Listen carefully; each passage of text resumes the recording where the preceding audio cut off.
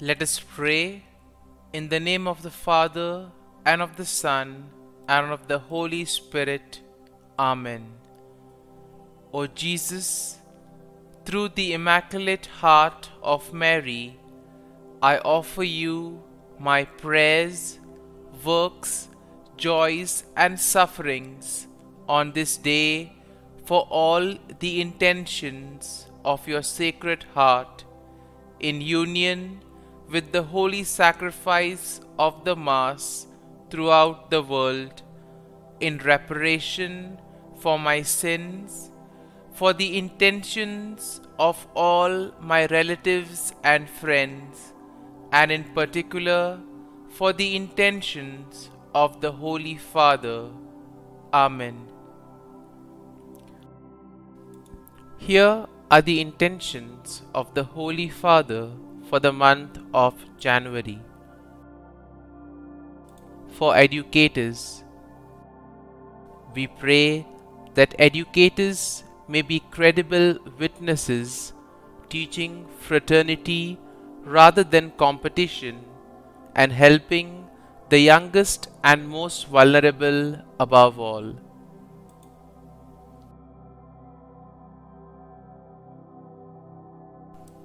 Our Father, who art in heaven, hallowed be thy name. Thy kingdom come, thy will be done, on earth as it is in heaven.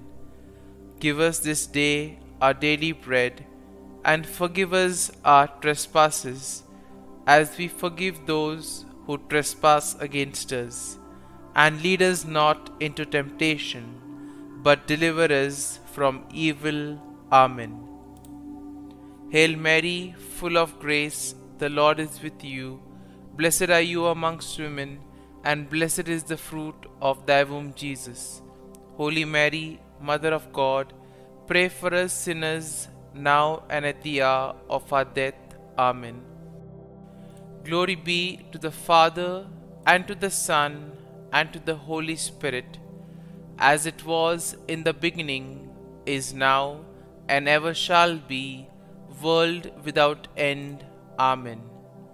My dear friends, welcome to this morning offering and morning meditation. And the Word of God welcomes us this morning. The Word of God welcomes us to spend this time with Jesus, to spend time with Him, reflecting on our lives, sharing with Him our problems, our difficulties, our challenges in life, and at the same time also asking Him for the grace to help us throughout this day, to give us the courage, to give us the necessary blessings that we require, so that whatever we do today, it may be according to His plan, that whatever we do today may reflect His love, peace and joy to the world around us. And therefore, as we begin today's prayer, first and foremost, we thank the Lord for the gift of this day. We thank Him for giving us a beautiful day, another day, in order to experience His love, joy and mercy.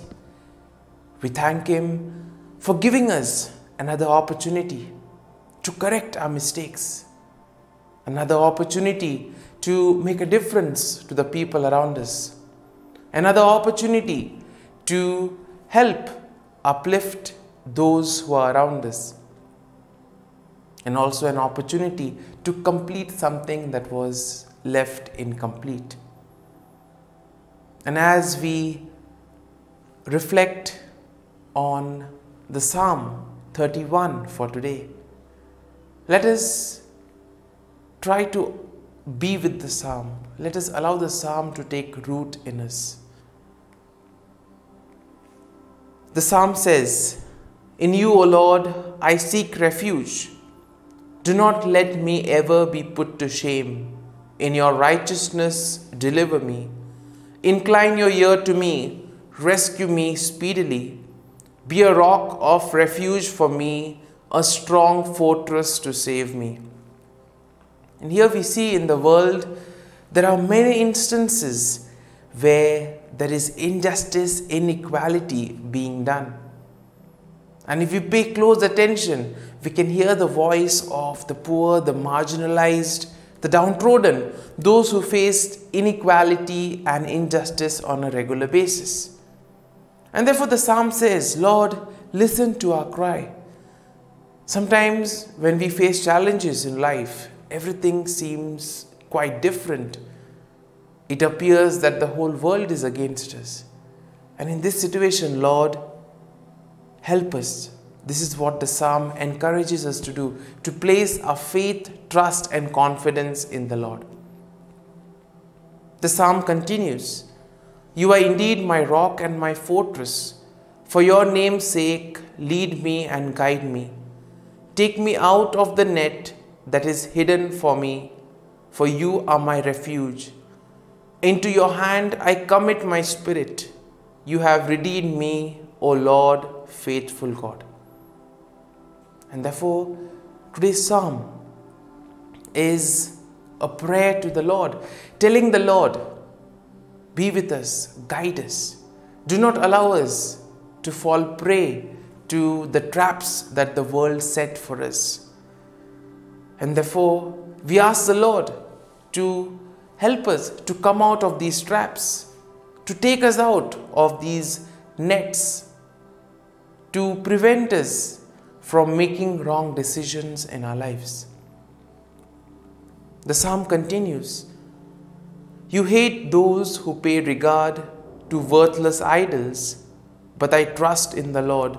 I will exult and rejoice in your steadfast love, because you have seen my affliction, you have taken heed of my adversaries, and have not delivered me into the hand of the enemy.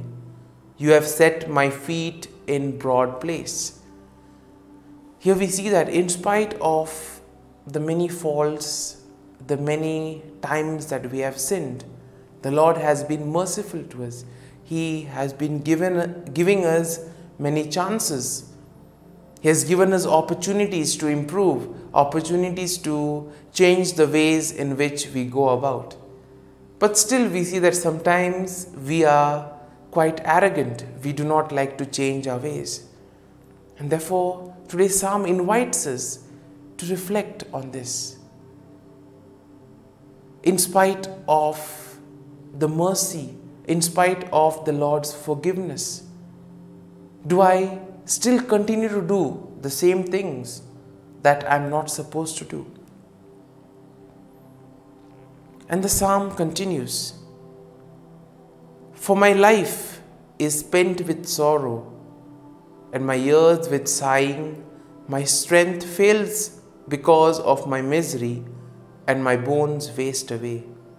I am the scorn of my adversaries, a horror to my neighbors, an object of dread to my acquaintances. Those who see me in the street flee from me. I have passed out of mind like one who is dead. I have become like a broken vessel. When we indeed fall into the trap of the world, when we indeed give ourselves to the sinfulness of the world, we become like these broken vessels. We become dead in our heart and in our mind. We are not able to feel others around us. We are not able to feel the sentiments, the feelings of others. And thus we are driven by our own selfish interests, by our own motives. We become blind to the reality and we do whatever pleases us. And therefore, the psalm invites us to ask the Lord to deliver us from these situations, to prevent us from falling into these traps. For I hear the whispering of many terror all around, as they scheme together against me, as they plot to take my life. But I trust in you, O Lord. I say you are my God. My times are in your hand. Deliver me from the hand of my enemies and persecutors. Let your face shine upon your servant. Save me in your steadfast love. The Lord will never abandon us.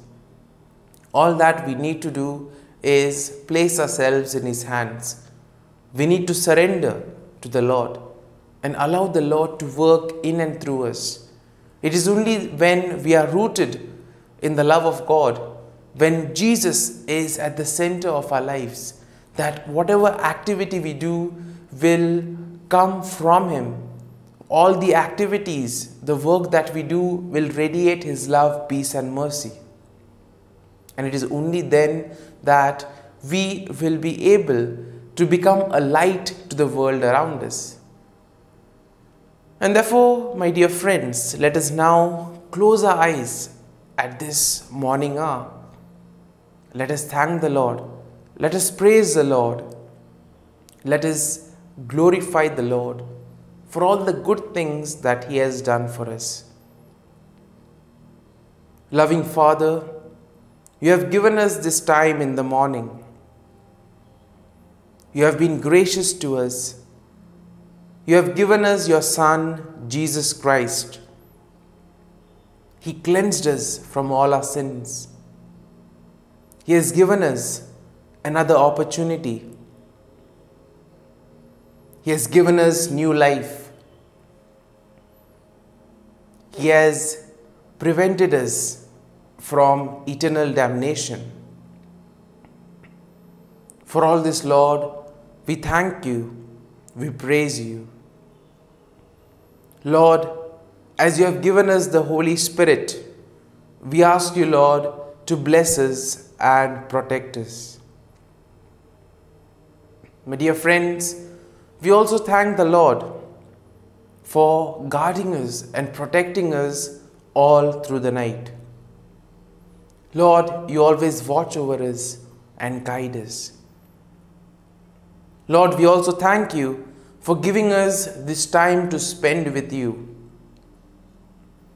We thank You for all the graces, for all the blessings that You will impart on us today. For Your great love and mercy, O Lord, we thank You, we praise You, and we glorify You. Lord, we offer You this day. We offer You all our activities and works that we do today. And now, let us spend a few moments in silence, reflecting on the psalm. Let us allow the psalm to take root in us. Let us allow the psalm to lead us so that we can gain something from what we have reflected and meditated on today's psalm.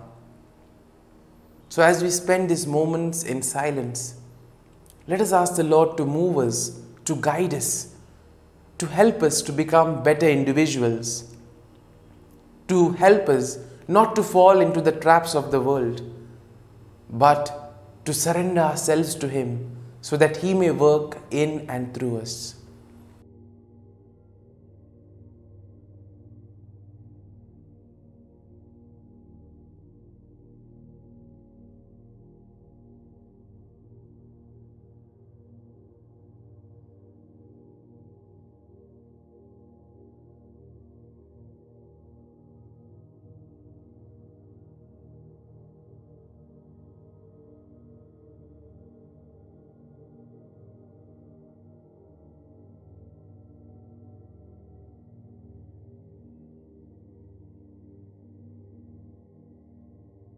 Prayer to Saint Michael the Archangel for protection.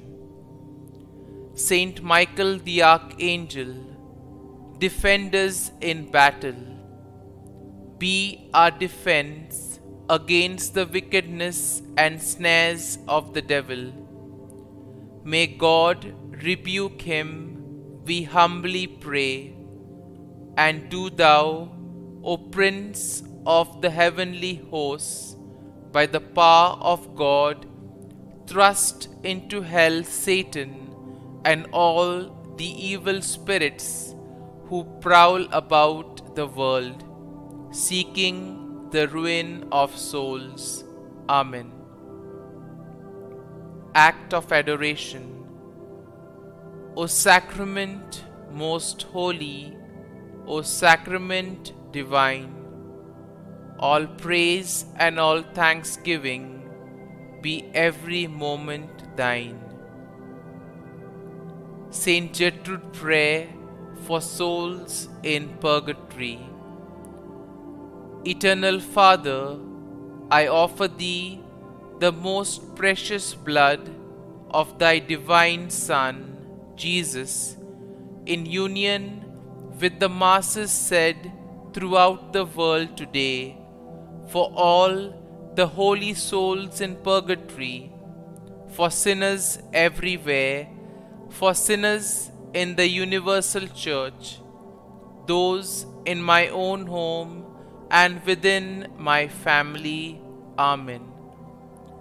May the divine assistance remain always with us, and may the souls of the faithful departed through the mercy of God rest in peace. Amen.